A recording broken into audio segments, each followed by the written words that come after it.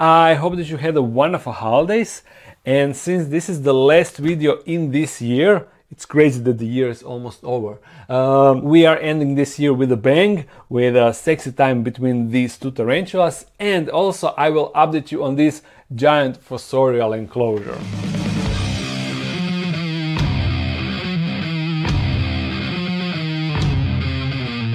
Before we start, just a quick reminder, only a few more days are left on the FELIX plush campaign, so in case you want to get your own personal FELIX, a tribute to FELIX, now is basically your last chance, because after the campaign ends, that's it, he will no longer be available. So link is in the description, go. For the sexy time, I already did that, so we are going into that. As you know, recently I received two mature males from Adam, and one is Blondino, the Terrafosa Blondie. I know that I said that I will also pair them this year, but then I realized that since Bonita recently molted, I need to give her more time to harden, eat enough, and generally recover from all the molting process. You will need to be satisfied with these two, and these are Davus pentaloris, female and male. I just combined male and female in one word. Great, huh? And to be honest, I don't think that male got much time left in him, because his stance is kind of weird and he is usually clumped up. At first I thought that is because there is not enough humidity, so I put a water dish, but even after putting the water dish inside of his enclosure, he's still acting the same way. So maybe he's old. I forgot to ask Adam how old he is, or maybe he didn't handle shipping very well, or it could be a combination of those two things. So I definitely need to hurry with this, and I cannot afford to wait and then risk him dying from natural death. The female should be definitely ready. You see, she's pretty fat, and I'm hoping that her abdomen is full of eggs. I don't remember when exactly she molted, but I know that she molted relatively recent, like 2 to 3 months, or maybe even 6 months, although it is hard for me to determine, because ever since I got the baby, the time just flies by like crazy. And I thought before having a baby the time is flying quickly, but now it feels like it goes twice as fast. It's crazy. Oh, and if you look down there, you can still see her old carapace from that last molt. So yeah, she should be fairly fresh and ready for the hubba, ready for the sexy time. Yeah. From what I observed so far, they are kind of feisty species, so I'm not sure how easy it is to pair them, and if there are some real chances that female will eat the male, because you know, whenever you are pairing females, whenever you are pairing tarantulas, there is always a risk that female will try to eat or actually eat the male. I had it happen a couple of times, more often it doesn't, so luck should be on this guy's side. Although since he is kinda sluggish, maybe his performance won't be as good, and then she will be like, hell no, man. We're just gonna poke the male inside of her enclosure and see for ourselves. And to make that as easy as possible, I'm just gonna take his and her enclosure like this, you see? So now he got the direct entrance into her enclosure.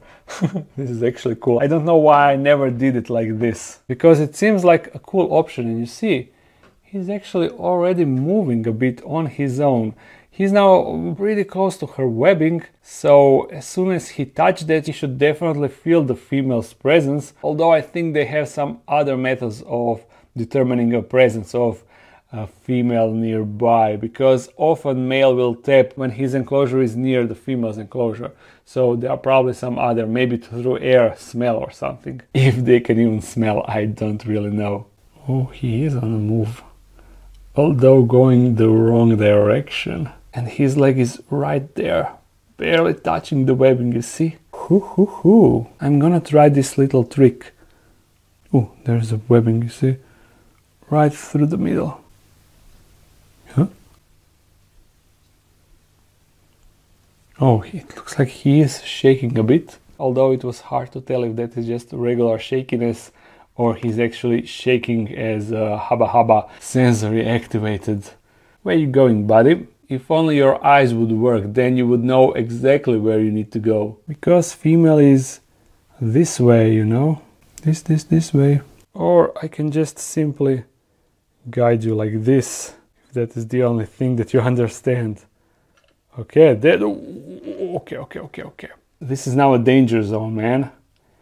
Danger zone. You better start shaking and tapping, or else you are becoming a meal. She's stone cold currently. Perhaps I should keep the brush here so I can, like, stop the female if she attacks the male. Although I'm not sure if I will be fast enough. Usually when females attack, it is like BAM! Instantaneous, and it is all about male's reaction time. Oh, the female is now investigating, although without the tapping. My girl, I assure you, he is not the food. He is here to make some babies, so yeah. Oh no, I need to turn off the water. Okay. Thankfully nothing happened. I had the RO water running, so I need to turn it off manually once the bucket is approximately full.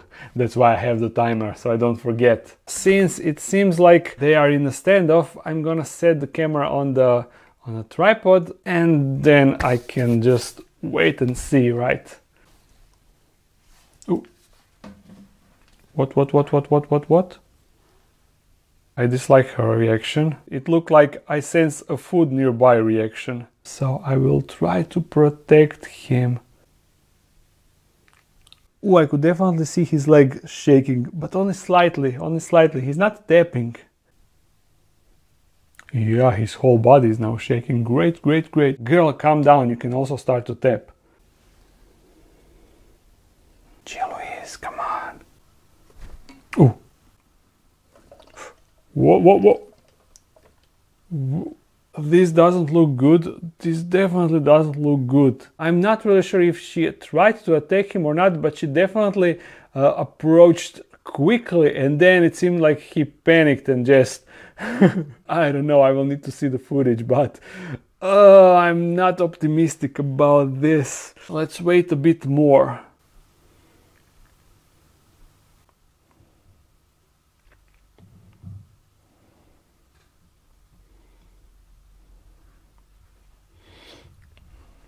Guys, I think that this is not happening, because as soon as the female starts to move, the male just runs away. Perhaps that is just how they do their business, but really I'm currently not confident to carry on with this.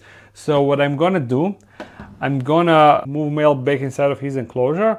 I'm gonna close both of their enclosure and let the enclosure sit like this, so they can still feel each other, but they cannot obviously reach each other. And in the meantime, I will try to check out to see if there are some tips with breeding these species and if there is anything special for them. And after that, we will try it once more. So time jump. Oh, no. I need a cup so I can cup the female, because she's definitely aggressive towards the male. Okay. Now you can go back inside of your enclosure. He's so twitchy.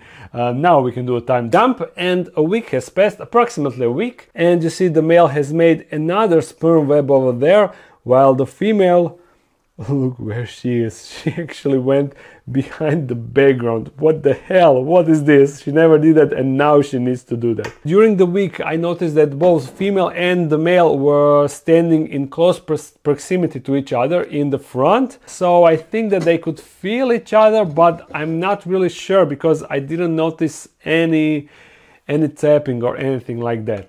Now I'm gonna do the same thing, but the doors will be open, so male can just venture inside of female's territory, but he will be able to do that on his own turn, because I will set the camera to record what is happening, and I won't be pushing the male or female or anything like that. I will just leave them to do their stuff. Male will have plenty space to escape if something bad is happening, so yeah, we will see. One goes over there, and this enclosure lid is on. They just go like there is now actually a big gap over here. I will need another lid to close that, because I'm pretty sure that the male would be able to squeeze in between, and we don't want that. So I will just push this lid, and we can close this gap with this.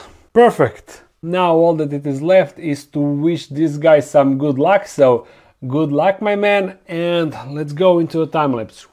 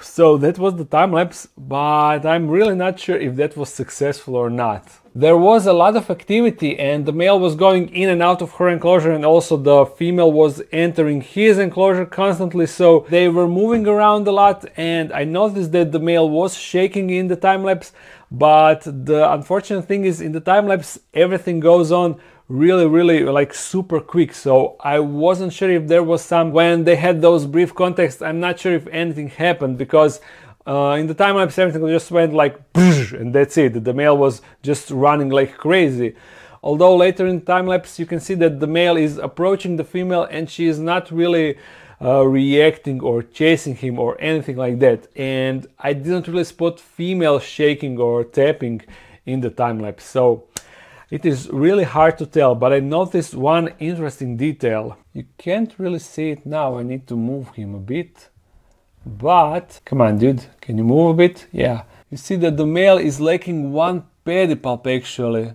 Only left one is present, you see, and I checked the footage when I unboxed him and there he had both pedipalps, so that means sometimes when all of that happened he lost the pedipalp. Although I should check the footage, I didn't really check the footage when I started recording this video, so I don't know if he had a pedipalp when we started the sexy time, but I will see it once I will edit this video. So in the end, only time will tell if this was successful or not.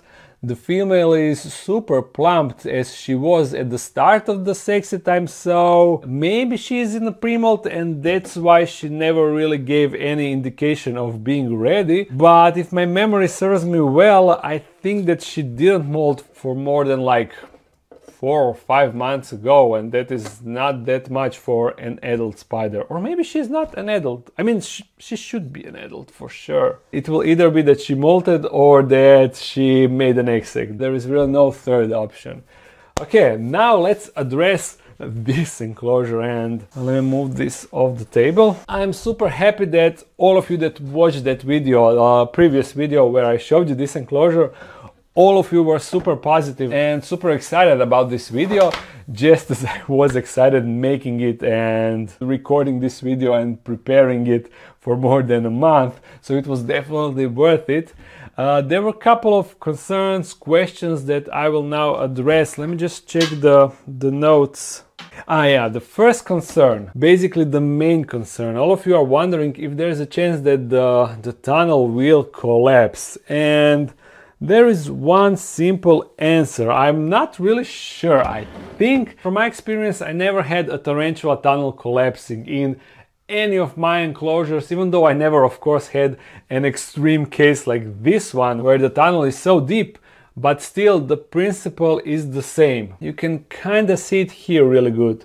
You see there is like a tiny layer of silk, and that is basically how the entire length of the tunnel is secured. She's not just digging the tunnel, she's also laying her silk to make sure that the tunnel is more secure. Is that enough? Again, I'm not certain. I never did anything like that, so the time will tell, of course, but so far so good. There were also questions in regards to humidity and that the substrate looks dry, but yeah, on top this one is dryish, but even that top layer of substrate got certain humidity, while as we go down the humidity actually increases, and maybe you cannot see it, but the substrate down here is a bit darker than the substrate down here, and still I will moist the top layer, and the result of that will be that all of that humidity will, some will evaporate, but majority of humidity will go down in the substrate, falling down deeper.